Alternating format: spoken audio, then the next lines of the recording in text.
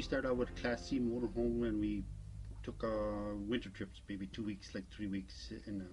We would go away for the winter for 3 weeks, then 3 months, and then we decided to sell the farm, and we sold our house and moved out. Children lived there for a short time while we were gone in the winter, and now we own it, what we live in, which is our fifth wheel. We put everything out that we didn't take with us here in the rooms.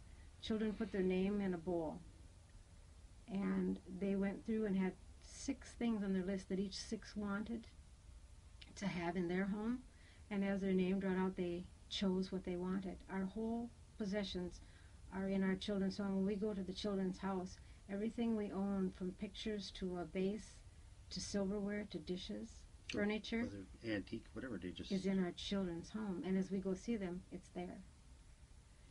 We spend 6 months here in Arizona, and then we go back to Minnesota for 6 months, and our son owns a campground on a lake north of the Twin Cities, and we stay there and help him with the groundskeeping, meeting people. We take care of the RV park there. Here in the desert, you would think I'm all alone. You're really not, because you can go out to eat, you can visit. Campfires are very popular here, and there's days where you have to write on the calendar. You can think, what am I going to do tomorrow?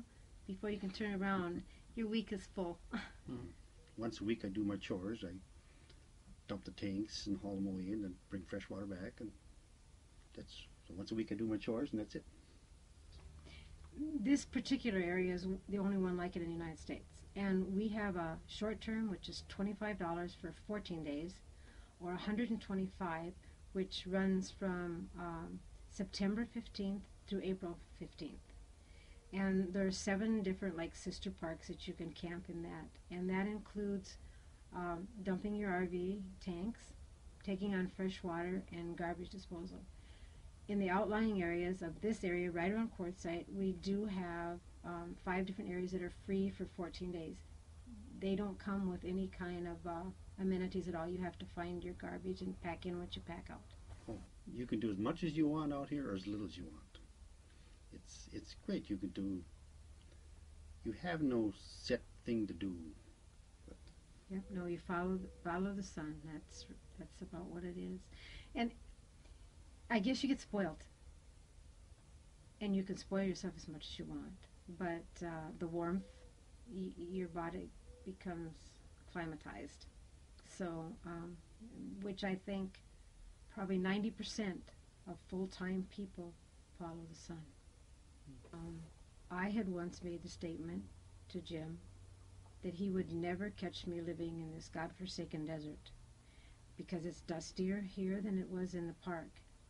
We came last year in a smaller unit, and he introduced us to the solar panels where I had electricity when I wanted it, the generator on cloudy days when we needed it, and here I am, and I love it, and I'll do it again. So this is a good life. mm-hmm. For us it is.